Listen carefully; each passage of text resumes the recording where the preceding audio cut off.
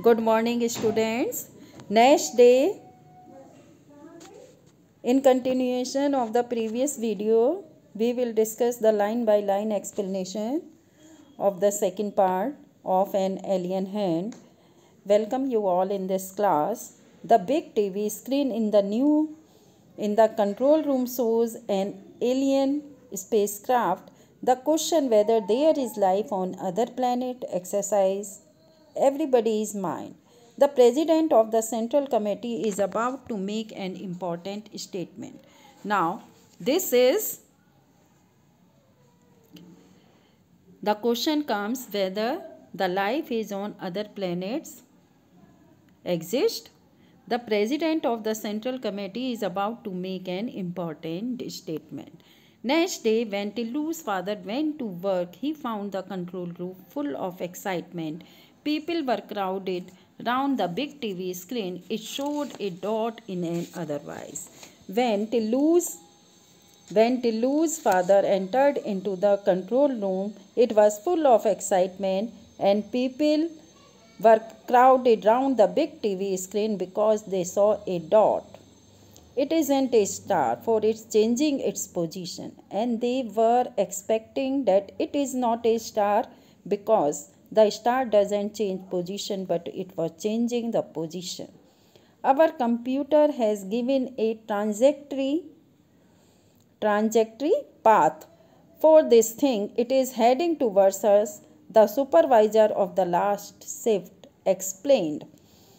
It isn't a star, for it's changing position. A spacecraft, Tillu's father asked. By now, he was joined by his teammates on the new ship. Now, Tillu's father had also joined, and that was a spacecraft. So we think, but it needs watching. It needs watching. A spacecraft, where from? The solar system was not known to have any life anywhere else except on their planet. And they were thinking how it can be because the solar system wasn't known to have any life there. Tillu's father recalled the ancient days recorded in the archives. Old record from archives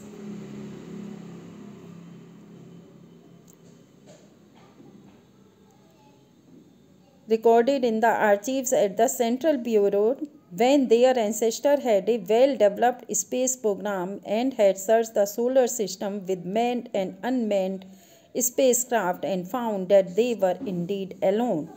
And now he was thinking about the old days when he had searched the solar system with manned and unmanned unmanned spacecraft and found that they were indeed alone. Now, in the days of energy shortage and underground life, they had no space program. At that time, they had no space for the program. They could only watch impotently, helplessly. Now they have no other option because they can watch vintage means better placed. Who were these strangers? Now the question comes, who were these strangers? The conference room in the Central Bureau was so quiet that an outsider would have thought it was empty. There was quietness all around. If anybody see, it seemed as if it was empty. So much quietness there. Far from it. It was full of capacity, but the members of the Central Committee were unusually quiet. They were also quiet. They knew that the president was going to make a momentous announcement. Momentous, important, because they thought that it may be that the president would make an important announcement. Colleagues, I will give you the report as I have it. While I speak, there may be change in the situation. The president pushed to get his paper in order and then counted. 2 spacecraft are approaching us. One is in fact circling our planet,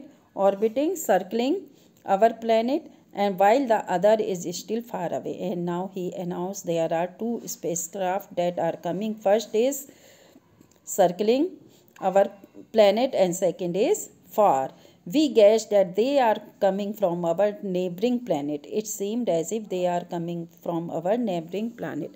How should we react? Number one, your views. And now he wanted to know the views of the members. Number one, was in the charge of defense. He was known for his courage and wisdom. Sir, if we wish, we can totally destroy these spacecraft with our missiles.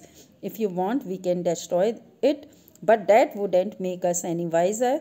We do not have the capacity to render these crafts unoperational in space, but should they land, we can render them ineffective anytime we choose.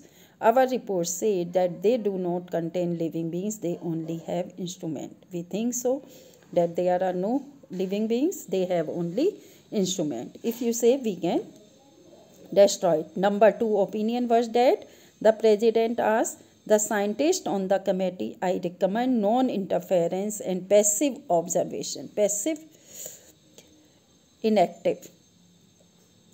Since we do not know the power of the senders of this spacecraft, because we don't know how strong the sender of the spacecraft is, so we should remain inactive. We are still in the dark about their interiors. It is wise not to reveal our existence. It would be better that we should not show that we are here. We might reveal our existence.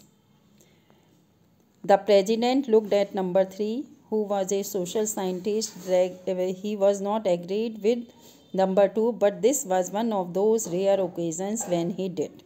I agree with number two. He also said that he agreed with number two. He will go so far as to say we should keep our surface activities to the minimum, thus creating the impression that there is no life. We should not do any activity, and it seems as if there is no life. Fortunately, our surface conditions to give that impression. Before the president could speak, his personal telephone rang. He lifted the receiver, listened quietly for a minute. Colleagues, here, the first spacecraft has landed. So, students, I think you are able to understand this story. Thank you.